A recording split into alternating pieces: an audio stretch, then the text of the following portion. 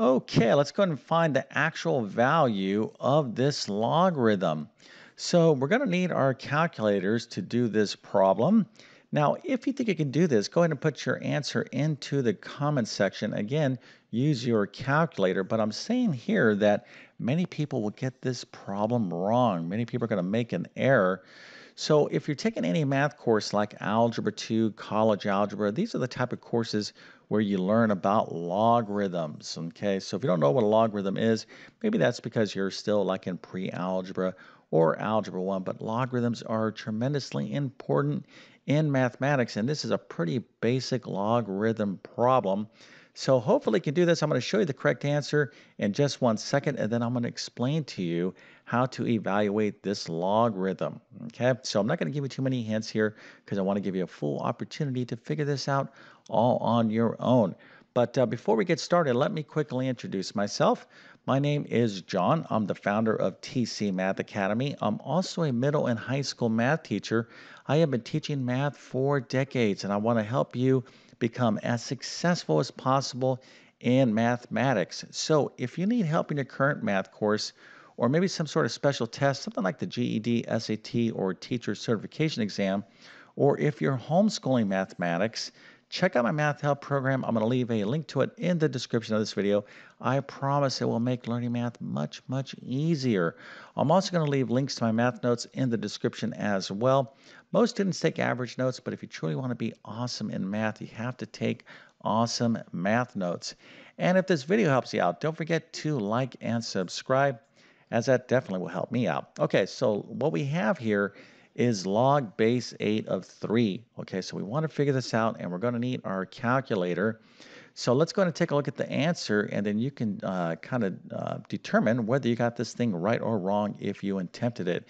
So the answer is log base 8 of 3, or log of 3 base 8 is 0.528. Okay, so I want to make sure I'm saying this correctly. Okay, this is log base 8 of 3. This is what we want to find. And of course, this is the way we would write that, but this is the approximate answer, 0.528. Okay, so how did you do? Well, if you got another decimal and you're like, I didn't get this right, and I thought I got it right, well, I'm going to show you here where you probably had a bit of confusion, but hopefully most of you out there that are studying logarithms got this right, and if that is the case, let's go ahead and celebrate by giving you a nice little happy face, an A plus, a 100%, and multiple stars so you can tell your friends and family that you know a thing or two about logarithms. So what is the situation here? Okay, why do students make mistakes?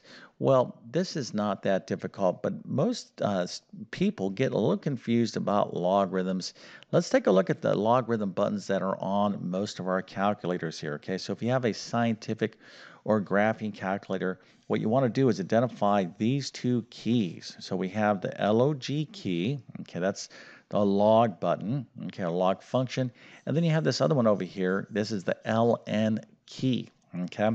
So the log button on our calculator is when we want to find the logarithm of a number that's base 10, okay? So effectively, a logarithm, and let me go ahead and just give you a basic example of a logarithm. Matter of fact, let me just go up here for a second, not to confuse anyone, just in case some of you are totally lost with logs. I want to make sure this is super clear.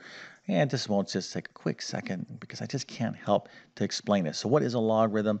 Okay, so we want to be thinking of this bacon and eggs. Okay, so it's the base to the exponent is equal to the answer. So what do I mean? Well, if I have 2 to the third power, 2 times 2 times 2 is 8.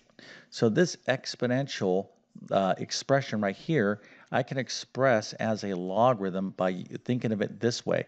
Now, you heard me say bacon and eggs, B-A-E. So basically, we can write a logarithm this way. So this would be log. What's the base? Well, the base here is 2. Okay, so here's a power. This is the base. This is the exponent. This is the answer. B to the E is equal to A. So this is log base 2. The answer is what? 8. And that is equal to the exponent, which in this case is 3. So logarithms are ways, basically, the inverse functions of exponential functions. Okay, so this kind of gets into a big topic, but basically, this is what a logarithm is. All right, so when we're looking at the base, these two numbers, we're talking about this is the base, this is the answer, and this would be the exponent. So there's all different sorts of questions that you could be asked about logarithms. Okay, so anyways, to kind of get back to our buttons, this log button on our calculator is specifically log base 10. We call this the common logarithm, okay? But it's log base 10 specifically, okay? Now the ln button is log base e. So e is the natural base. So e is approximately a number, I think it's like 2.718 except I should know this number. It's a very famous number. It's just as important as pi, for example. Anyways, this is the natural base, but this is log base e. It's the ln button. So these two buttons are the only buttons that we have on our calculator. But if you notice here, this is log base 10. This is log base e. And I want to find log base 8. Okay, so you're saying, well, how are we going to do that? Because all we have is a log base 10 button on our calculator and a log base E button. We don't have a log base 8 button. Okay, so what do we do?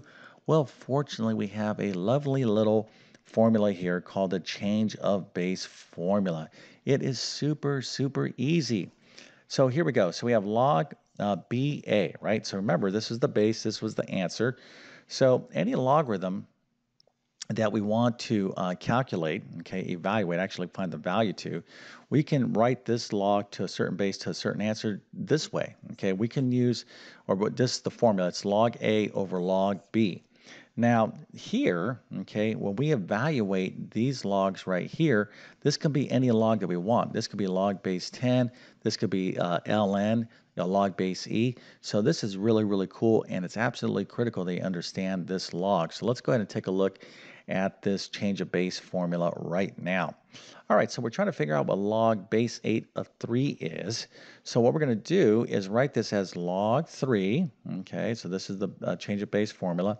Now, this is base 8. Okay, remember, we don't have log base 8 button on a calculator, but we could write, again, this expression as log 3 over log 8.